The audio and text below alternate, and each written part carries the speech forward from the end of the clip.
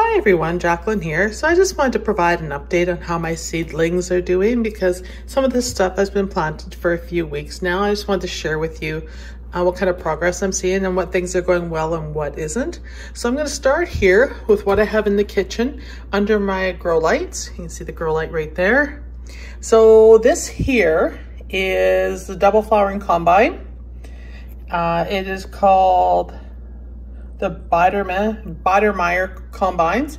They are doing okay, but you can see a lot of cells, nothing germinated in. There's a few stragglers coming up over here, you can see, but for the most part, they were hit and miss, but I would say they were about a 70% germination rate. The next thing I have beside it is I just planted these last week, and this was some more coleus, so they are not up yet. That's a 72 cell pack. Over here is onions, and these are the, can't even read my old writing, Alisa Craig onions, if I pronounced that right. And they're just starting to come up and they look pretty good. They're like 110 days before you can look at even harvesting them. So I thought I better get them started. Here is the purple millet. I think I had 10 seeds and I have 10 cups. I just transplanted these to cups. So for my transplanting methods, I am using cups for a lot of stuff. I got small cups and bigger cups right here. So that's what I'm going to use as much as I can.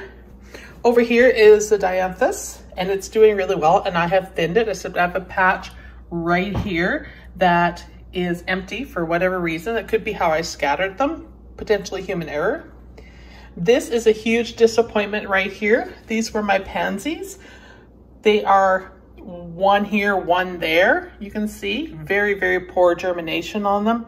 So I am gonna go and buy a couple more packs of seeds and add them in here because I love pansies and I use them a lot. Over here, this is where I had my snapdragons, and they were not good. They were like killing over all the time. So I switched that and I put in Black Beauty eggplant here, and it's just starting to come up. And then over here I have the lupins, and this is a perennial lupin. This is the festive mix, and they've been thinned, and I have been pruning them back to help them be more bushy rather than leggy. Over here is the amaranth, Love Lies Bleeding. You can see here. I'll just zero so you can see a little bit better. And over here is, this is Joseph's coat here, which is really well, and these are a little sturdier than the amaranth over here, which isn't doing that great. I find after last year's experiment with amaranth that they do better once I get them outside, and inside they are real curly and they don't stand up very straight. Even under the grow lights, they don't do that great. So, but Joseph's coat, really good, stronger seedlings. So those were the items I was growing in my kitchen. Now I'm in the living room, and because I have so many seedlings, I've had to resort to putting a table in front of the living room window. So you can see here, right here is the, I don't want to say the wrong thing, it's a Gaillardia here, which means this is blanket flower right here. They're doing good. Blanket flowers took a little longer to come up. It's a bit scattered, but could be a user issue, as in me. Over here, we have red and green bell peppers. They are doing really, really good this year compared to what happened last year. They didn't do well. So the grow lights worked really well to germinate them. So I'm happy with that. Right here, we have the gazania. The gazania, I guess, is a really popular annual flower. It's almost like a zinnia or a daisy. The lady at the store that worked there, the sales rep, actually told me that they have a client who comes in and buys all the gazania seed up as soon as it's on the shelves. Every single year he comes in and buys it because he just loves it because it's just a really beautiful flower. So I'm going to give it a try and we'll see what it's like. Next, I have the foxglove, and this is the Dalmatian. It's the perennial that grows and flowers the first year, not the biennial.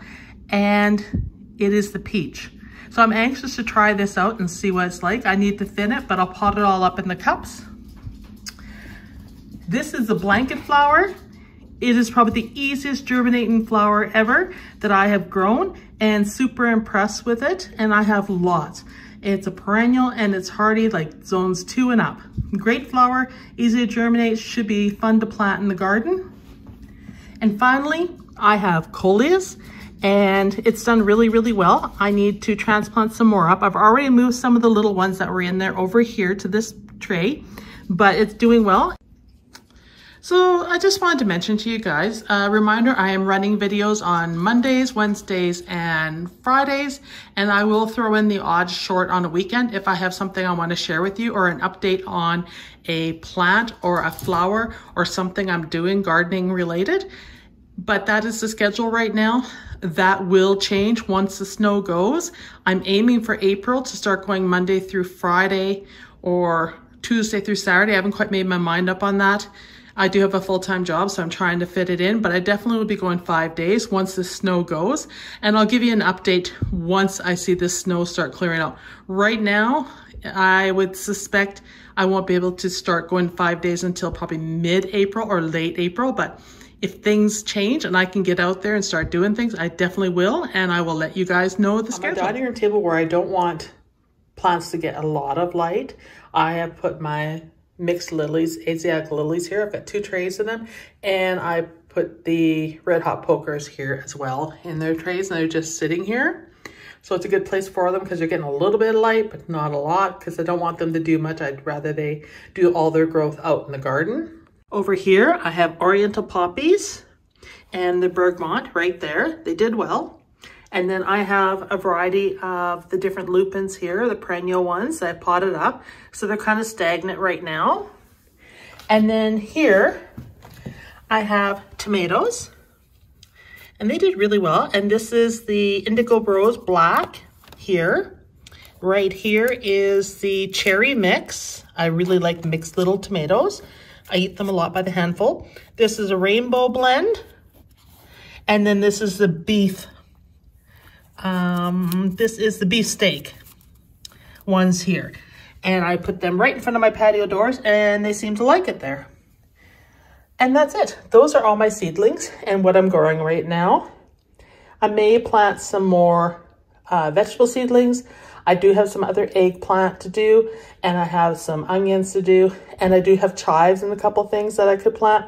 I'm just debating when I want to start them, because I'm getting so I have no place to put everything when you're putting it all over your house.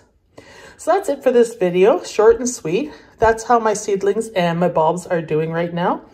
Don't forget to drop me a couple comments. Let me know how yours are doing, your successes and failures. Love to hear from you. And thanks for watching.